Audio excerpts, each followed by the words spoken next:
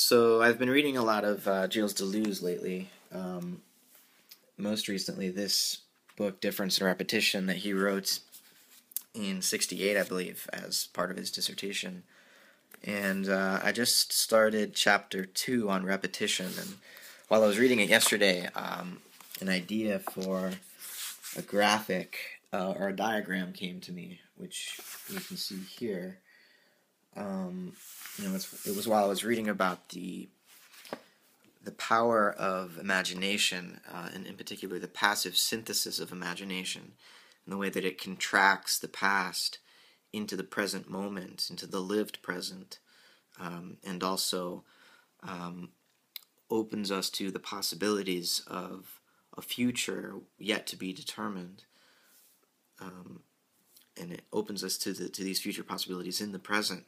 So imagination is constantly synthesizing habit and novelty, or what we've received and inherited from the past with what we feel might be in the future, with what we feel even should be in the future, what we may even feel responsible for bringing about in the future. So the determinism of the past, right, or the determinateness of the past, and the freedom of the future, the open-endedness of the future, are brought together in this sort of pulsing presence of, the living duration of our lives, in the place and time of our being and becoming. And Deleuze describes this first. He tells us to imagine a point, and we can't help but represent at least the present moment, but as a point, as a sort of instantaneous moment, or comprehension of all things at that slice in the space-time loaf. And he thinks that this is a false notion of the present, because really the present is always in motion, in process. It's always repeating itself, but in a non-identical way. It's coming into and out of existence rhythmically, but each time different from the last because of some recognition by a mind or a spirit or a contemplative soul. Deleuze uses Plotinus's language for that. There's some recognition and some concrescence, maybe as Whitehead would say, that brings past and future together in a coherent way, allowing habit and novelty to contract in a creative way. And so the way we might draw this out, I think it would look something like this. So you have a sort of causal cone here of past and future, and then this wouldn't just be physical causal, but also, not just efficient causes, in other words, but the causal cones here articulated are physical from the past, but conceptual into the future. So it's not efficient causation, but formal and final causation. Now, here in the center, right, you think we would start with just a point, but we realize then that the present moment is a constantly repeating series of points, which you see here. And then we realize that, well, then if this series is constantly repeating, always though with a difference, with some non-identical change, making it non-identical, then there never was an instant to begin with. There was more of an ever-present pulsation, which wasn't, right, it wasn't in time as a series, but provided time, but that from which time emerged originally. So the living present is then, it's in some way atemporal, in that it gives rise, it's the condition for and gives rise to time.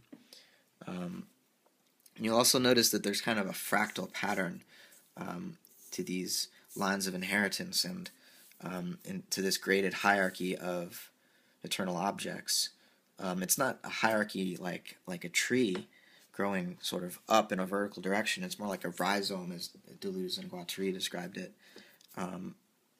But it's, in the future, the fractal branching reaches out into these sets of relevant novelty, relevant as given to the living present. So it's what Whitehead would call our own graded envisagement or desire for certain possibilities, certain future eternal objects available to us, given the way that the actual occasions of the past have been contracted into the present, that we've inherited from the past. So the fractal in the past then is more like these phylogenetic and ontogenetic lines of lineage, of ancestry.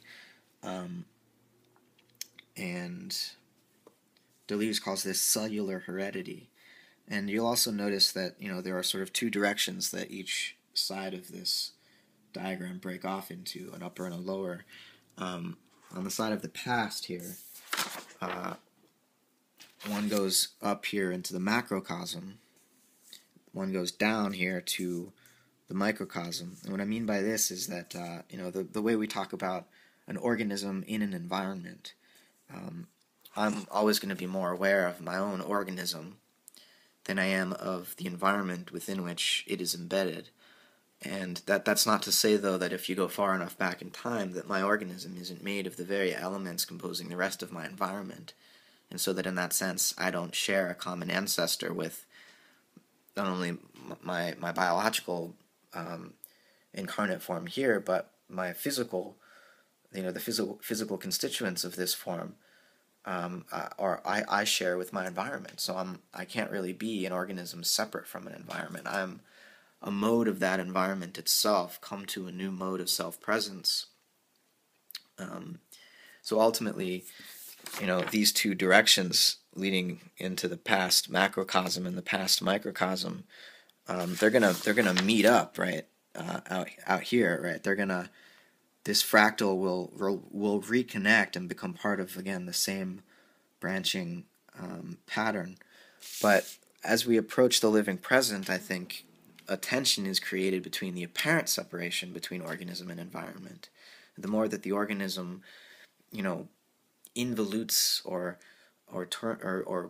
spirals inward into these, creating nervous systems and these branching neural patterns that allow what's inside this body to react and even alter what's outside of it in such a way that it really does begin to mirror, the microcosm begins to internally mirror or recreate the macrocosm. It's as if a second nature is born at the heart of the first.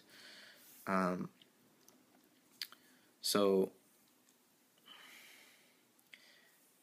I think part of what I'm describing here is this contractile power of imagination, as Deleuze describes it, that brings together micro and macrocosm